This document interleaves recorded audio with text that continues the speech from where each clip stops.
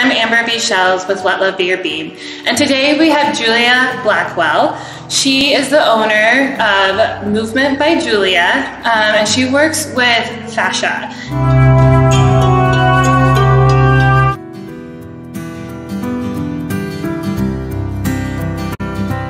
Fascia. Like, what is that? That's like such a word that we don't normally hear about or what it is. So can you tell me a little bit about what is fascia? Totally. It's been a buzzword recently where some people are saying that they're working with fascia, but a lot of people definitely do not know what that means. Yeah. So fascia is your connective tissue. Those are interchangeable terms. Okay. And it's like this wonderful complex web that goes throughout your whole body. My favorite analogy is that it's like plastic wrap. Okay. And it wraps around every single thing that's in your body. So it wraps around every muscle fiber, all of your muscle fibers together forming a group. It wraps around your bones, your nerves, your organs, and your blood vessels. Ooh, great question. Yeah. So your fascia, of course, connects everything together and is responsible for your shape, your texture, and your structure. Okay. So another great analogy I love is if everything were to magically disappear out of your body except for your fascia, you would still look pretty much like you. Okay. That is how essential it is to maintaining your shape. Okay. On the flip side, if only your fascia disappeared out of your body, you would go tumbling to the floor in a pile of bones and goo. Oh, wow. So it is a very overlooked thing, but it's the most abundant tissue that we have. Okay. And it plays a bunch of different roles in the body, which I could nerd out forever on the science of all of the different things that it does. But the main takeaway is that it connects everything. The second takeaway I would say is that it is your shock absorbing system. Okay. So it's able to contract independently of your muscles and help distribute shock throughout your body. Oh, wow. So how does that relate to pain? Yeah, so when your body gets in a certain pattern of repetitive motion, maybe you're sitting on your couch all day watching Netflix, or maybe on the other end of the spectrum, you're doing CrossFit 7 days a week. All of these things outside of the normal movement of your body can cause tightness and restriction in certain areas of the fascia. And because it's so responsible for the way your body is structured, right? Mm-hmm. If things start to get tight because you're sitting like this all day, maybe you're sitting like this all day. The classic one, I'm on my computer all the time, so I'm like, or I'll like be laying in bed, and I'm like, everything will hurt because I'm not having proper alignment. Yeah, your body is a result of demand. So whether that's sitting all the time, or maybe let's say you're swinging a golf club repeatedly, your body's going to start to move into a position that's going to be what it thinks is more efficient for the activity that you're doing. But what happens is that if something's in this position for a long enough period of time, if we go back to thinking of fascia like plastic wrap, it's like that plastic wrap starts to get all crinkled up. Okay. And it's so hard to get it unstuck. Yeah. Have you ever Yeah, I know. I'm imagining plastic wrap right now. I'm like when I'm like wrapping cookies or anything else, I'm like, so I can definitely see the visual. It's infuriating to try, get those to pull back out, but things can start to crinkle up into those little balls, and then your body is attempting to go back and moving its full natural range of motion, and those little balls of plastic wrap that are stuck together aren't letting your body move that way. Yeah. And when you can't move in that full range of motion, pain typically happens. Okay.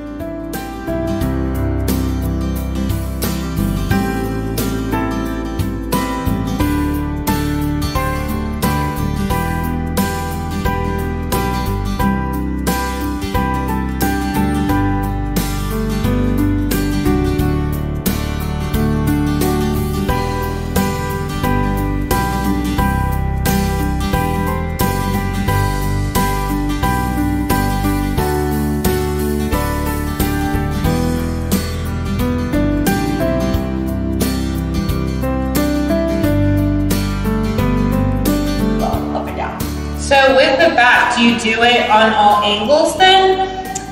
So quads are my top recommendation. Okay, because that's what's affecting.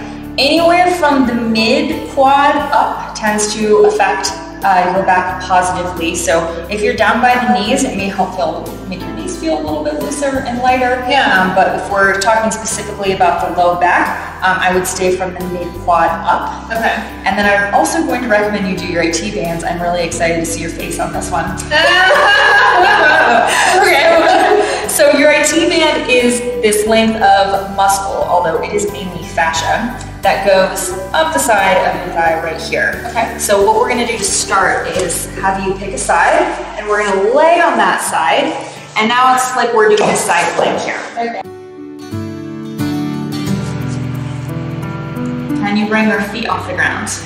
Woo! Yeah.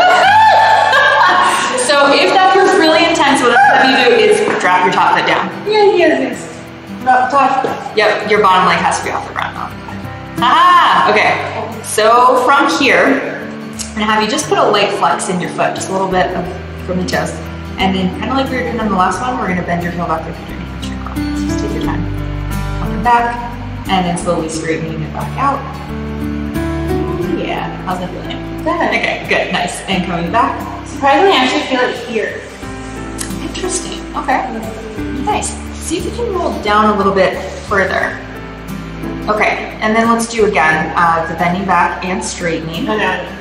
Nice. And then I also want to try one where you bend your knee back and then lift your heel out towards the ceiling, and then down towards the floor. And then lift your knee up towards the ceiling, yeah, and down towards the floor one last time. So that's that cross fibering motion, right?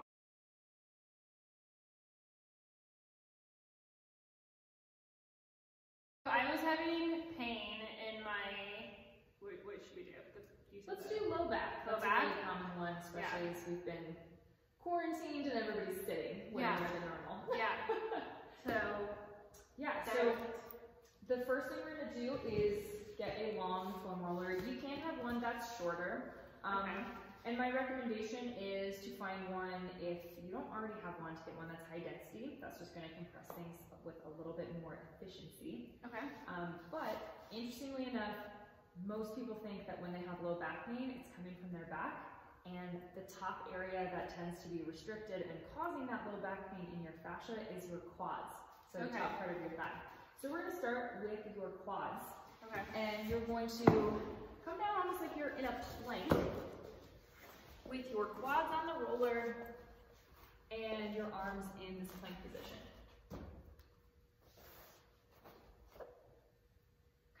So I will give you a little bit of leeway to roll to find a spot that you're like, ooh, that feels kind of intense. It all feels intense. There it is. Okay. So from here, step number one is we have to breathe. So deep breath in through your abdomen, keeping it low and slow as you do this. Okay. So we're gonna hold this spot that feels intense, and really slowly, I'm gonna have you pull your heels back like you're doing a hamstring curl. So bend from the knees. Super slow, come back. There it is. And breathing. Yep. Ooh, so keep bending from the knees. Oh, that breathing really helps. Yep, breathing is the key. Okay. Great. Once we get back to about 90 degrees, we're going to move from here too. So come back a little bit further, bending straight from the knees. So heels back. Okay. From here, I'm going to have you drop both heels to one side. So why don't you drop them both? Yeah. Whee! And then drop them both to the other side. That's really great. Yep. So back to the other side. You may feel like a little clunk of your muscle going side to side. Yeah. Perfectly fine. That actually means we're in a good spot. Okay. Loosening. Okay. So let's go one more time to the other side. We'll straighten it back out to center. And then slowly straighten your knees back down to the floor. Woo! Woo! That feels good though. Like you definitely feel lighter. Yeah, isn't that crazy? Like just like such a simple thing, you can feel like lifted. Yeah, your fascia changes mainly in two ways. I think we touched on this earlier, but in order for it to change the pattern that it's stuck in, it needs compression and it needs cross fibering. So if we're rolling up and down the quads like this, like you'd normally see someone rolling on the roller, right? It's, you know, something like this, right? You see people going back and forth like this. It's lacking that compression of the one spot that really needs it. And when you're rolling, you're going with the grain of the muscle fiber. So when we're talking about fascia on a microscopic level, it's this web, right? But when you zoom out a little bit, your fascia often looks like the grain that you would see in wood, where the grain is all going in one direction. So with your quads, the grain is going with the muscle. So your quad is starting up here, it's going down the length towards your knee. So in order to cross fiber it with the compression, we actually need to do that side-to-side motion, because that's going to go perpendicular to the way that the fibers run. So that is the way to truly get fascia to move and transition from the place that it's stuck. You're not going to get that same result simply rolling with the grain, if you will, up and down. So with the back, do you do it on all angles then? So quads are my top recommendation. Okay. That's what's affecting. Anywhere from the mid quad up tends to affect your back positively. So if you're down by the knees, it may make your knees feel a little bit looser and lighter. Yeah. But if we're talking specifically about the low back, I would stay from the mid quad up. Okay. Okay, for the next recommendation, I'm going to suggest that we roll the IT bands, which is a length of muscle, although it is mostly fascia, that runs from the side of your knee up to the top of your hip. Okay. You might be familiar with like IT band syndrome. People often use that as a potential cause of knee pain, although that's a story for another time. Okay. This is a great spot to release in order to relieve your low back pain. So I'm excited to see your face after doing the quad one. I'm nervous. So we're going to get on the IT band with the roller, and it looks essentially like a side plank. So we're going to start with the side of your leg on this roller, your elbows under your shoulder, and we're just stacking everything here. Okay. I'm going to help you if you need it here. Can you bring your feet off the ground? Woo! Yep. So if that feels really intense, what I'm going to have you do is drop your top foot down. Yes. Drop top. Yep, your bottom leg has to be off the ground. Okay. Aha! Okay. So from here, I'm going to have you just put a light flex in your foot, just a little bit from the toes. And then kind of like we were doing on the last one, we're going to bend your heel back like you're doing a hamstring curl. So just take your time. Coming back, and then slowly straightening it back out.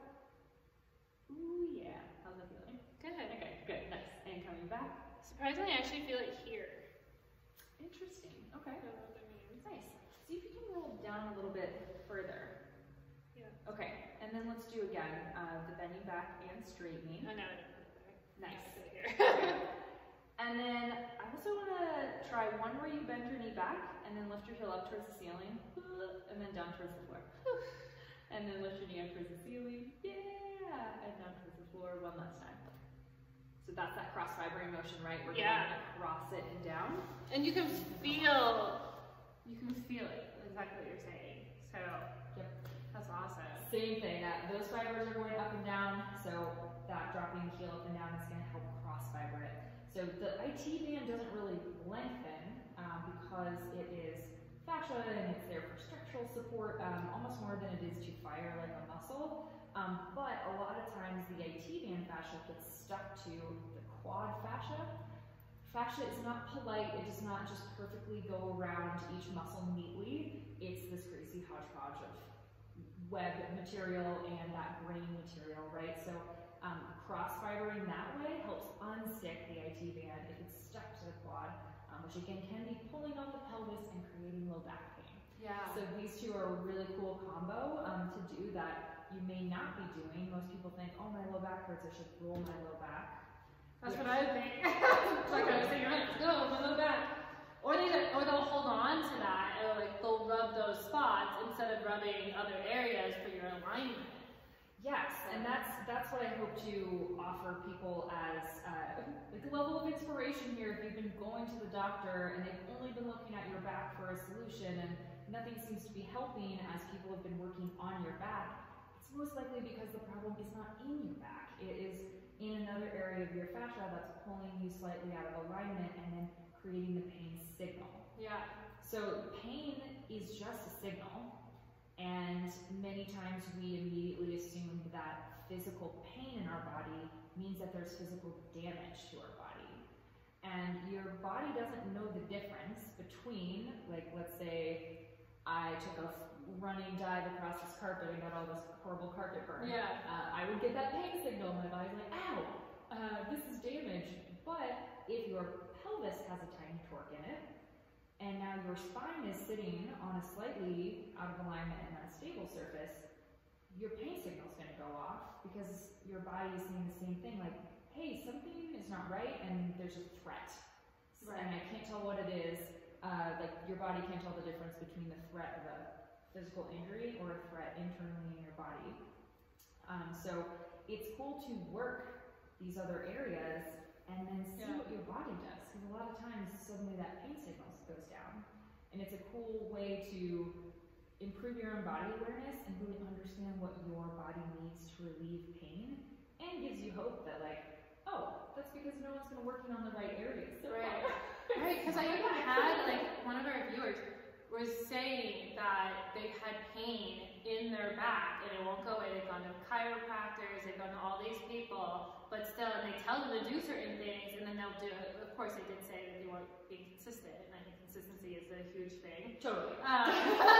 But besides that, they tried all these different things and it hasn't been working. So maybe this would be a good thing for them to do. And also, like, I didn't know how to use certain things. I think they said, like, oh, go use a foam roller. You're like, okay, but you don't know how to actually use it besides what you see other people doing. Absolutely. So it's the method of compressing and cross-fibering, but then there's also a way to be intentional about this. It's like, oh, I have to foam roll. That doesn't mean you're just kind of rolling all over your body and hoping for the best. I love teaching people, like, here are specific pain patterns. Like, low back pain is often coming from the quads, so let's do a technique on your quads with this method, and then move around and see how you feel. And then in real time, you get to discover what's helpful, what doesn't change it. Maybe in a rare instance, like, what's counterproductive, but most of the time you're getting all of these amazing answers of, like, ooh, this thing helps.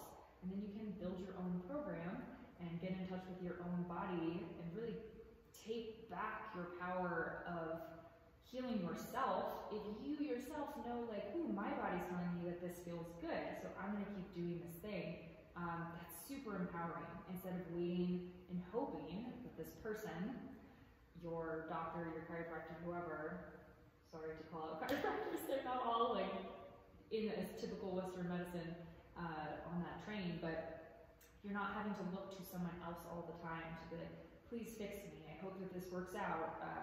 You have to do this work in order to fix me. It's like, what does your body say? Your body has an incredible capacity to heal itself, and when your conscious brain knows what to do to get out of pain, that's, like, so empowering. A beautiful combo. Yeah, so empowering. And then you're able to really feel competent. And I think that's a big part of it, of any type of healing, is feeling competent about, like, what you're doing and what you're offering and stuff like that, which is amazing. Absolutely. So I want to thank you, Julia, for coming and teaching how to relieve your fascia. Once again, Julia owns Movement by Julia. You guys can check her out with the link below.